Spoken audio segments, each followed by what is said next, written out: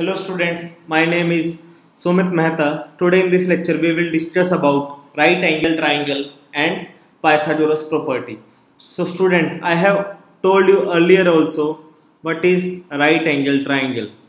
Okay, and I am drawing here one of right angle triangle. Okay, which is right angled on B. Right angle triangle is that triangle in which one angle is 90 degrees. So in this triangle I have taken angle B equal 90 degree.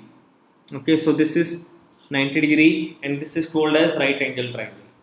Okay, and so the side opposite to right angle triangle AC is side opposite to right angle triangle. So it is called as hypotenuse. Okay students, so we can call AC as hypotenuse of this triangle which is opposite to the right angle. Okay, because you can see directly from the figure that this side is opposite to this angle. Okay, so we can call this AC as hypotenuse. So student, based on Pythagoras property,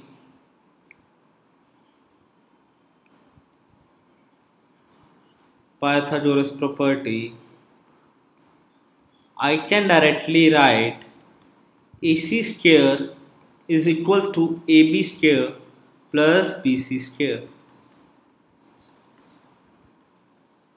Means the square of the hypotenuse is equals to the square of sum of square of two sides.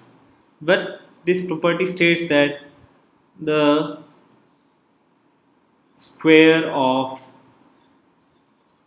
hypotenuse is equal to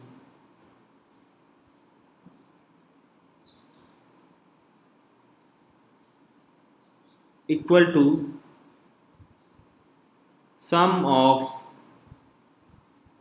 squares of two other sides.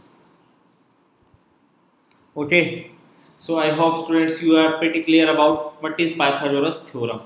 Okay, let me give you some example based on this, and I hope that if some question comes into exam on this property, you guys can easily solve this question. Let me give you some question. Okay, so student, this is a question in which it states that ABC is right angle triangle at C.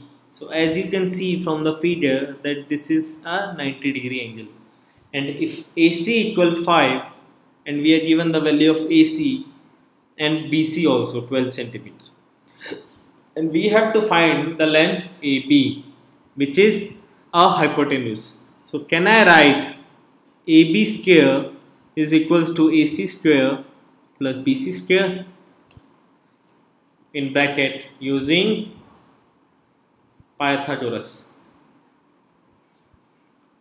theorem. It states that hypotenuse square is equals to square of sum of square of two sides. Okay, and I have to find out AB. So putting the value of AC and BC in the equation, what I will get, AB is equals to 25 plus 144. So AB square is coming out to be 169.